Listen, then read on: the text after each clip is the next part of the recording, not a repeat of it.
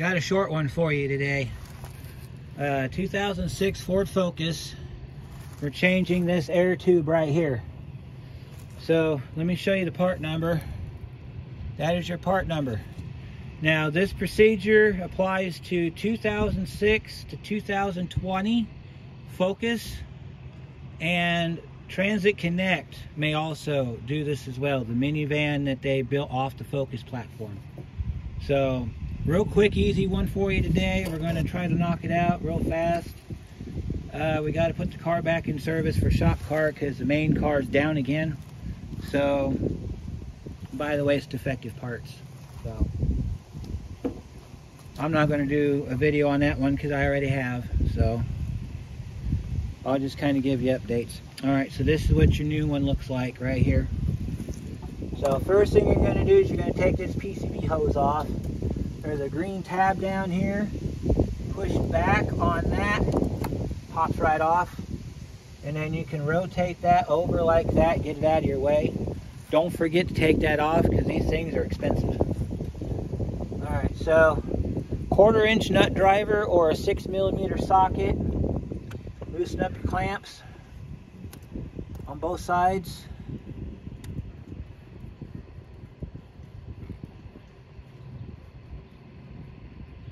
Get them loose enough to where it'll come off. Also, you want to note the location of your tube. So when you put it on, it's going to go like this. So there's also some spots on your air cleaner that will indicate where your inlet tube goes. And you pull back on the inlet tube to get it off the air box. Should be able just to pull it straight up like that, and then pull it off the other end of the air box. We're going to go ahead and take these two, looks like 8mm bolts out of the top of the air cleaner. We're going to take the top of the air cleaner off.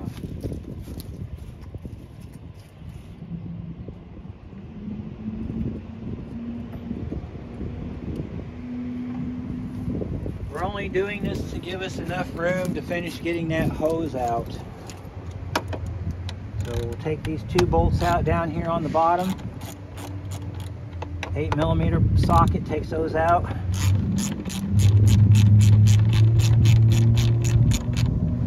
And what these bolts do is they hold your air box to the inlet tube. So you'll take these bolts out, then you'll be able to pick this top off your air cleaner. Now this has a forever air box, and I did do some research on it recently, and they brought down the price on these.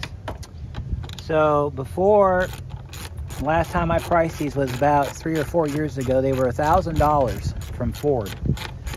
I believe you can get them aftermarket now for like $200, but I always just reset the button down there when it's time to reset the button. And then pick this up, and we'll take this box and we'll lift it up off the. Now there's a couple rubber bushings. Pull your air box up. There's a rubber tab that this sits into down here on the frame rail. So you want to make sure that you pull hard, pull straight up. And now you can get your tube off. Now, you might have a little bit of resistance if it's been on there a while, like this one has. And that's why we're changing it right there. Show you that right there. That's my finger sticking through that hole right there. That is unmetered air getting into your engine. That is a check engine light waiting to happen. And also the car will run rough. It'll have a higher than normal idle, and it will just give you a whole host of issues. On your new one, you want to make sure that your the clamp fits inside that recess right there. Put your hose back on, tighten up the front clamp, Make sure that your hose clamp sits down inside there. That's there for a reason. Looks like the new one is going to be, oh, well, that's, the new one's the same size as the old one, so.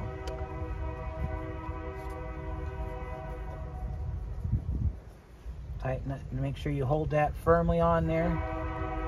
Tighten up your clamp, but don't tighten it all the way in case you have to rotate this.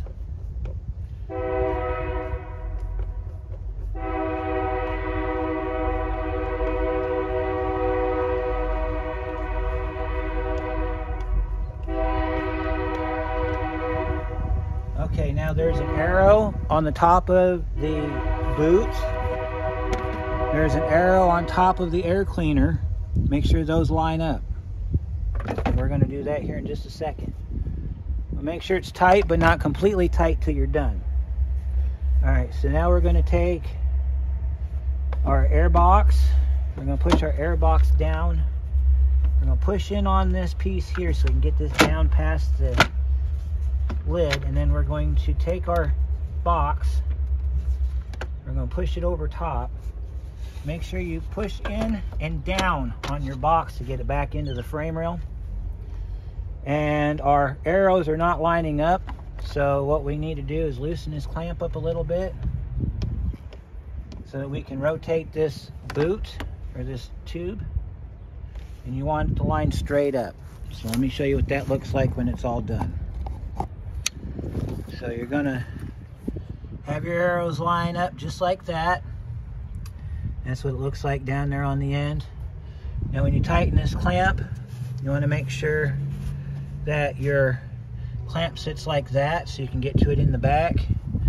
Your bolts, they'll just tighten down inside that housing right there. And then your back part of your air cleaner goes down inside that grommet right there. So, I'm going to tighten this up.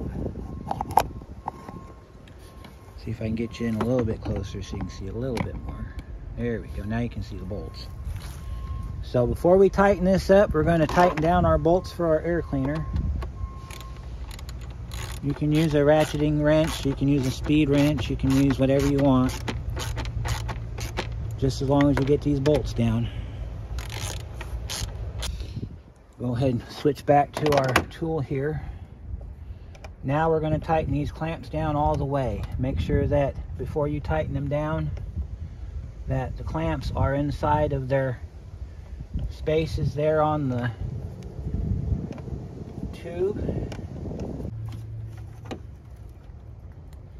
Make sure you put your hand up underneath it. Make sure that it came, because it's not on the bottom, so we got to push it down on the bottom too. So, yeah. One way you can avoid that from happening is to put it on the bottom first, and then make sure this clamp's extra loose. That way you can get the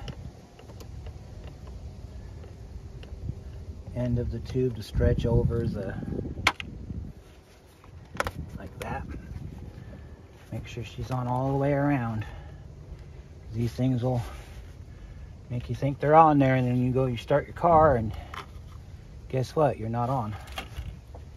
There we go. I felt it fall in. Yeah, this thing, they like to do that. So,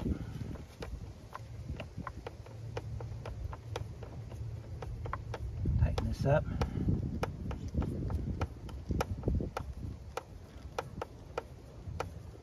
Just snug it like you would any hose clamp.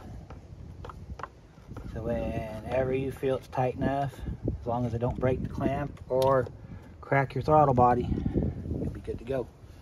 That one's tight. We'll roll this clamp back around, get it inside the notch, tighten this clamp down. Same way we did the back one.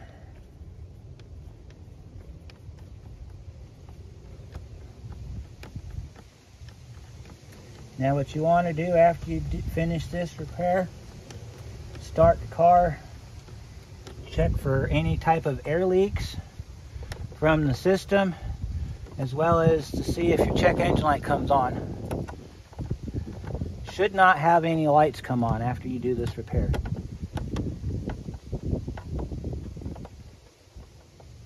Alright, we're nice and tight. We're nice and tight. If you do have any lights come on for mass airflow sensor or anything like that, double check your fitting around the end of your air cleaner, and then make sure you got it all the way around the throttle body. And then if that looks good, check your fitment down on your airbox to the air baffle there, right here, and make sure that you got that down all the way. If you need to, you can always unscrew that and move that around and put that back down. So hook up your PCV hose till you hear it click, and then we're going to go ahead and start it. We're going to take a listen.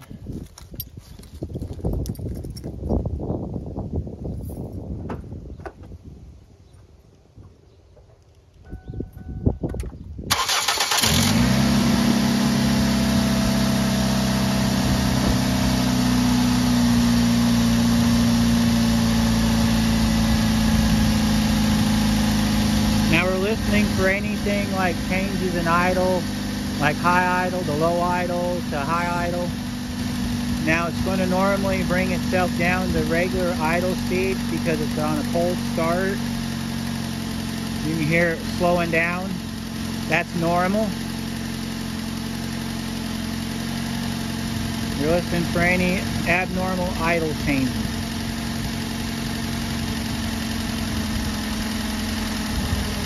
Because right now it's doing its system check. Sounds pretty good. Check the dashboard and see if we have any lights on. Let's go ahead over to our dashboard.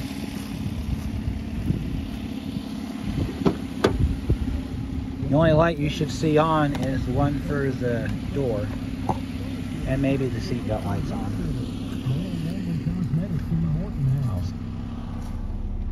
Yeah, the only light we have on is for our door. So I think we did it. That's how you change your air tube on your Ford Focus or your Transit Connect. I'm sure there's many others where you can use this video. I think the newer Fusions use this hose. Any of these engines really. This is the 2-liter version, but they make a 1.5 and a 1.6 and a 1.8. They all use this. If you use this air box here, then this video is for you. But that's how you do it. So if you need any other parts, I believe Dorman makes this part. This is called your air cleaner assembly. This here is your PCV hose or your breather tube. If you look at breather tube on Google, you'll see this piece right here. I don't have a usable part number on it, or I could give that to you. That's about it, really. So go ahead and do all the things, like, share, subscribe, all that good stuff. If you've, this car's got 113,000, I think it said on there, and that hose sprung a hole in it. So see, this is what happens with rubber. It just dry rots, okay? And so there's just, when they dry rot, there's nothing you can do about it. Because what they do is they'll form a dimple in it, and then you get this hole right here. So let me know how many miles are on your car when you have to do this. See if we can find a trend here somewhere where, like, we can let the other Focus owners know, hey, right about 100 and whatever thousand, you got to change your tube here so you don't get a check engine light for too much air. So, and of course, if you want to, you can save these clamps, but I'm probably just going to recycle them. So that's it for me. Have a good weekend, and we'll see you next time.